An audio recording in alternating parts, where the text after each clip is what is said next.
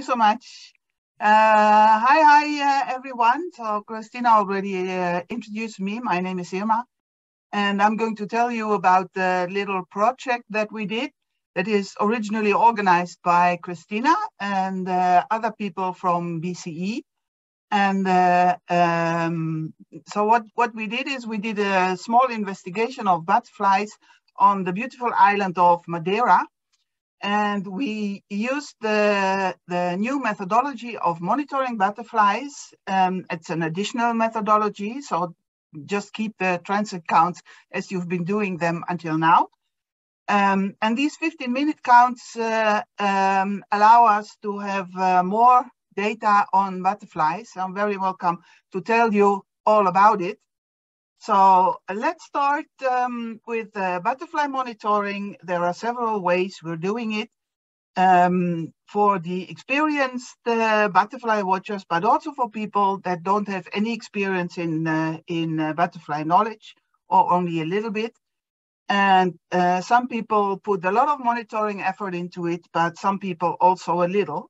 So if you don't have too many experience with the butterflies or you don't want to take too much effort, then there are the opportunistic data, just the records of the butterflies that you see in the field. You can record them with observation.org or iNaturalist, and we are very happy about it. But there are some shortcomings when it comes to analysis. So if you have a bit more experience and you want to put a bit more effort into your butterfly work, then you can have a transect, which you count every week or every second week. It depends a little bit on where you are. And here we see Henk doing monitoring counts of Maculinea teleus for almost 20 years. He does it now. And this is the only time I'm going to mention Maculinea in this presentation. So, but there is also the scientists, the students who have a lot of experience, not only in butterflies, but also in techniques to use. They do Margulies recapture. They paint numbers on butterflies, making all the butterfly photographers very angry. But this is a bit that amateur people, citizen scientists cannot do. So, but we have a little something in between the 15-minute count that doesn't take so much effort as you do with the transect counts. That is much more flexible and where you need some knowledge of butterflies, but also not too much. So that is really perfect for people who want to join us without being fixed to a specific location or specific scheduled specific times. So the 15-minute counts are much more flexible. They support us with our BMS, and they give less precise data, but they do give data on locations and times where it's difficult to work with transect counts. So how do you do it? It's just easy. You count insects for 15 minutes. You can do it in a certain area. You can walk a transect doing it, or you can count from a certain point where you stay fixed. And the nice thing is that you record all the butterflies you see in these 15 minutes, and that you also count abundances. So there is many possibilities on using it.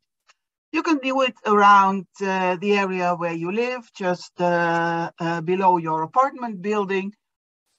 When you walk your dog, just making a walk somewhere in the park in your city or village. But you can also use it further away in nature reserves on wonderful meadows with many flowers and many butterflies. But also when you go on holidays in the high Alps or other mountains where it's more difficult to come, but where you can see special butterflies. And then such flexible methodology is really ideal. So here we see Martin and Maria doing a 15-minute count on Madeira, where we did it always with two of us, but you can also do it all alone or with a bigger group. You just walk with a kind of more or less slow tempo, and you watch what you see on butterflies, and all these butterflies you record. So you can do it in low monitored areas, but also in the more interesting areas. So, and this is all the 15-minute counts that we have already all over Europe, collected in the EBMS. But of course, we would like to have more. How do you do it? There is a nice app to do it on your phone. You can download it both for Android apps, but also for iPhones. You just download the app and you register at the EBMS website, butterfly-monitoring.net.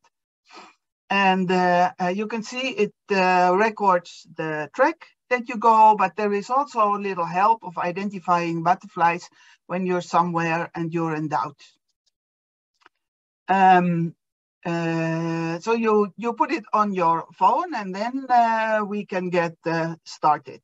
This app can use all over Europe, and we are about to add more countries outside Europe as well. But you can also use it for several taxa, not only the butterflies, but meanwhile also moths, bumblebees, and dragonflies. And we have the application already in 16 languages, and where possible, we add the common names of at least the butterflies on the app to make it easier to record the butterflies. But I mean, it's a project in production, in working, so it improves every day. It's maybe not be perfect for your country, but it will be one day. So you switch the GPS on, and then the app records your route wherever you are. But you can also draw a route, or you can draw an area, just whatever you like. Now we can start. If you open the app, you will see this screen, and then we just push the purple button, and then our 15-minute count gets started. You don't have to watch the time because it counts backwards from 15 minutes by itself. It checks the GPS and it checks the time all the time. When you want to add a species, you press on the Add Species button, and then you type either the scientific name or the common name. With lots of possibilities where you can make your choice. Well, there is a butterfly and we'd like to add it. We push Add Species, and there it is, Lasiomata megra. And hey, another one. Now you don't have to do all the actions before. You just push on the 1 and it makes it 2. And then you can see that from each butterfly, it records the time, but also the coordinates. And you can also add other information if you like. So you could also add caterpillars or a picture of your transect, whatever you like. So in the end, you have a lot of species in your list, and the phone will hum by the time your 50 minutes are over. And then you can record the area, so see the transect that you have walked. And you see that it is pending, it's recorded, stored on your phone for the moment, but later you have to upload it to the website. And in case later you find out you made some mistakes or what, you can correct them on the website. So here is what it stores, the whole transect count with all the recorded butterfly species and the list of species. And the nice thing now is that we also know which species were not there. And that is something that is really interesting for the people who do the calculations later on. This butterfly app connects to the website. On the website, after you've uploaded the data, you can find them back. You can check your own data later, and you can also correct your data if you like. So there are also some instruction movies, just in case I explained it too fast now, which I probably did. You can find more information and videos on the YouTube channel of Butterfly Conservation Europe. And later you can see all the links to find more information and to just use it by yourself wherever you like.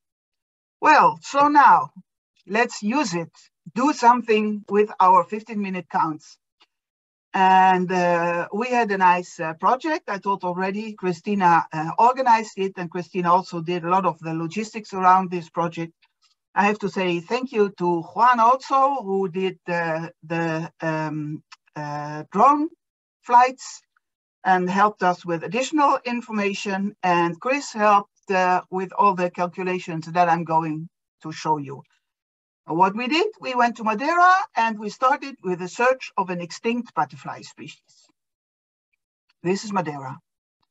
It's a beautiful island about 700 kilometers west of Africa in the Atlantic Ocean. It's 45 kilometers long and 22 kilometers wide. And it originates from volcanoes in the Atlantic Ocean. So the highest peaks are 1,800 meters. It has a ridge of mountains, these volcano mountains, with steep slopes and a very special vegetation, as you here see. These are the laurel forests, and these laurel forests represent tertiary vegetation of Europe. Some 15 to 40 million years ago, parts of Europe were also covered with these types of evergreen forests with trees and bushes with dark green leaves. But with the ice ages, they were pushed south. And then later, with the drying of the Sahara, they also vanished from Africa. And now you find this very special type of forest only on islands like the Canaries and Madeira with islands around, and on one tiny island close to Arabia. So this is really very special vegetation, and a lot of it you can already see is almost accessible because it's on really steep slopes. And it's really no wonder that this is a UNESCO World Heritage, because it is so really very special. So this is where Madeira lies, and when you have a look from satellites, then it looks like this, and you see that at the northern side, this green, that is what the laurel forests are, and since the island is so high, it creates more or less its own weather.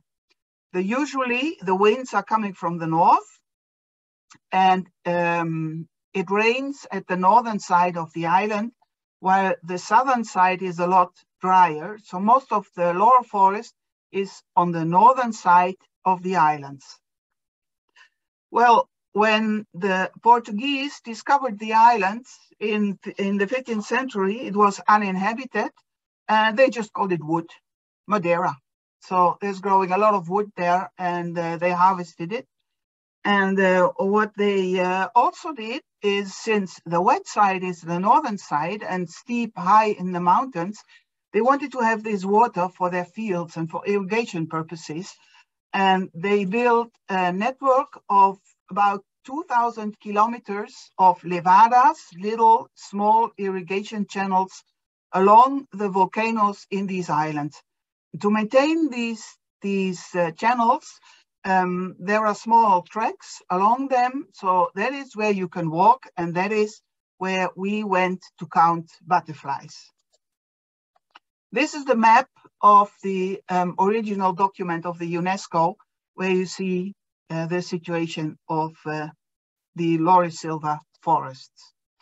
And our project, if you would like to know more about it, it's from Life for Breast, Conservation of Madeira's Threatened Endemic Butterflies. And obviously, since Madeira is so isolated, it has certain species of butterflies, but also plants and mammals and other insects that occur only on these islands. And those are the endemic species: Hipparchia madeirensis, Parachycephia, Gonepteryx madeirensis, and also Pieris wollastonii. 4 species of butterflies exclusively on this island. And obviously, we were mostly interested in those species. There are some vagrants from Africa, but you hardly ever see them. We also haven't seen them. There are 2 nasty species invaded from Europe. Pyrrhus rape, the small white, in 1971, and the Parachegeria, the speckled wood, in 1976. That is also something we spent some attention on. And then there are the normal species of Madeira, quite a short list. And you see that some of them, like the small cupper on Madeira, they look slightly different than they look on the mainland, but it's basically the same species. So it's really nice to be there and to do butterfly research. Our main species. So what did we do? We went there on a holiday and we took our butterfly friends with us. Christina organized this nice house with trees and gardens, and every day we did 15-minute counts. Here we see Martin and Maria doing one. Where it was too steep and where the area was too inaccessible, we used the drone. Here is Chris and Juan flying with the drone, and you see them standing at the edge of one of the levadas. They're almost along elevation line, so it's really easy to walk the levadas and count butterflies. And here we see Christina at the coast. Here, it's easy to see all the butterflies around and count them because it is so open.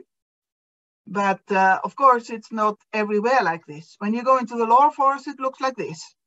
So you mainly see nothing. But there are lots of open spaces and gaps in the canopy. And when there are gaps in the canopy, then we have to make a little break, wait for a minute or what, and have a look which butterflies are there. Here it's Rudy and Goga doing a butterfly count up high on one of the volcanoes. And like this, we walked all over the island and we spent there not only us, but also several other people and some people from Madeira as well. We spent there 40 days counting butterflies with a whole total of 18 people. And on the map, you see all the levadas that we've done, some only once, some several times. We visited 49 locations and we did 771 15-minute counts. And doing these 15-minute counts, we walked 506 kilometers. Juan, who did the drone flights, flew 8 kilometers with the drone over the steep canopies of the Loris Silva, as you see them in the lower right corner. So that provided us with lots of data. You see, we counted more than 10,000 butterflies on the island and we saw 14 different species. And the nice thing is, the one we counted most is one of the endemic species, as I marked them here in dark green in the graph. That was the Madeiran grayling, of which we thought 2,700 butterflies on 41% of the transects. The next one is a nasty one, a problematic species, Parachegeria from Europe, of which we thought 2,050 butterflies on as much as 80% of our routes. And then there is Chithia, the endemic species, the closely related species, also a lot, more than 2,000, which was also really very nice.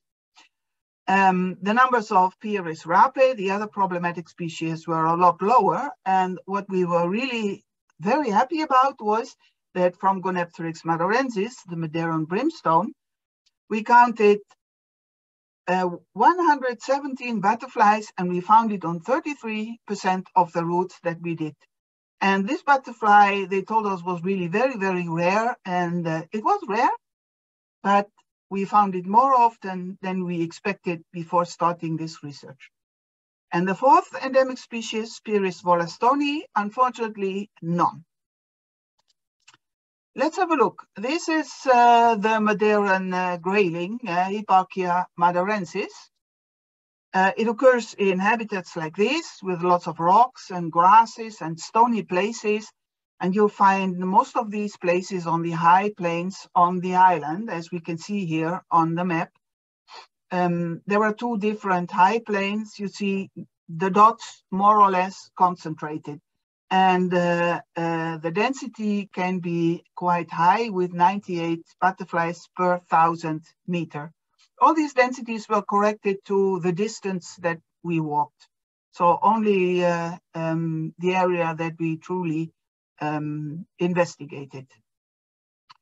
Just like our graylings, the caterpillars feed mainly on grasses, and the caterpillars hibernate, and you can find the adults in summer, more or less from June to September. Our next endemic species, this nice reddish brownish speckled wood, is the Madeiran speckled wood, Paragexivia. It occurs mainly in the laurel forest, but then often at the edges of the laurel forests, such like these little stream valleys where you can find it. The caterpillars also feed on grasses, just like the European speckled wood. And when you have a look at the map, the density is up to 23 butterflies of 1,000 meter. And we can find this really beautiful species mainly at the places where there is good laurel forest. So they occur mainly in the north of the island and not so much in the south. And you won't find them in urban areas close to where people are. I can't see what this is. This is the European speckled wood. This one you find in higher densities, 64 up to 64 per 1,000 meter, and wider spread in comparison to the Madeiran speckled wood. So also in urban areas, also in parks, also where there are eucalyptus forests, because this is one of the problems of the laurel forests in Madeira. There are eucalyptus plantations, and after bushfires, this eucalyptus is able to spread, while the Lauris silvas are much more, they just can't spread that fast. So if we have a look at the map, combining these two distributions, you see in red the European speckled wood, and in blue the Madeiran one. So there are still blue dots, fully blue dots, where there are no European speckled wood. So there is still habitat where there is only the Madeiran speckled wood. And at least for the moment, maybe that in the fringes and the edges, the European speckled wood has outcompeted at local level the Madeiran one, but at the island level, it doesn't seem that the European will be able to really make the island's butterfly extinct. At least for now, we see lots of spaces where you can only find the special endemic species. So that is really nice to see. The next one is our very special Gonepteryx madeirensis, which occurs only where there is more or less perfect Lauris silva in nice streams, and the density is always quite low, and it's still a butterfly difficult to see and difficult to monitor. And the usual way you see them is when they fly up in the canopy far away from you, and while here on this video you see the true habitat of the butterflies. They deposit their eggs on Rhamnus glandulosa, which is a shrub, little tree that grows along the streams and also a bit on the slopes. But along these streams, that is where the females go to put their eggs on. They're quite mobile. They fly up to the canopies, and sometimes you see them feeding also along the vegetation, the flowers, along the more open levadas. And one day, that was really very special. And I just have to tell it to you because it was so very special. After doing our 15-minute counts, we often went to special places where we knew there were records of this Madeiran brimstone. So one day, Christina, Juan, Chris, and me went to such a place. But usually by that time, the weather was already quite bad. So the probability of seeing them was quite low. But there we went up this little stream, and then we saw one. And just climbing through the stream, we tried to go there over the rocks, and first pictures were made. And then the wind came up and blew this butterfly from the trees up to a rock in the stream on which I was sitting, and it was landing 50 centimeters behind me, but I couldn't get it. I couldn't make a picture. And everyone screamed like, Irma, make a picture, make a picture. The only one who was able to make a picture was Chris. So Chris tried to walk to me through the stream, and then a next blow of wind came, blew this butterfly onto the water. And there it was standing with its 4 legs outside, floating on the river. And everyone was screaming like, no, no, no, no, no, because there was a little waterfall a bit further. But Chris just took 2 large steps and picked it up out of the water. And there we had this butterfly, perfect, rare butterfly on Chris's hands. So we put it back into the vegetation, and I don't know how many 100 pictures we made, really so many. And it was the most special moment we had there in all these days that we spent on Madeira. We were really happy about that. Here you see it, the Madeira brimstone with stream valleys where its food plant grows. And unfortunately, Pyrrhus wollastonii, the most special one, we didn't see it. So we can confirm that it has more or less gone extinct around the 1980s. No one exactly knows what its host plant was, probably one of the crumbus species, one of the cabbage wild cabbage species there. Used to be really rare in the laurel forest, but then became a bit more abundant when cabbage species were grown to sell on the island.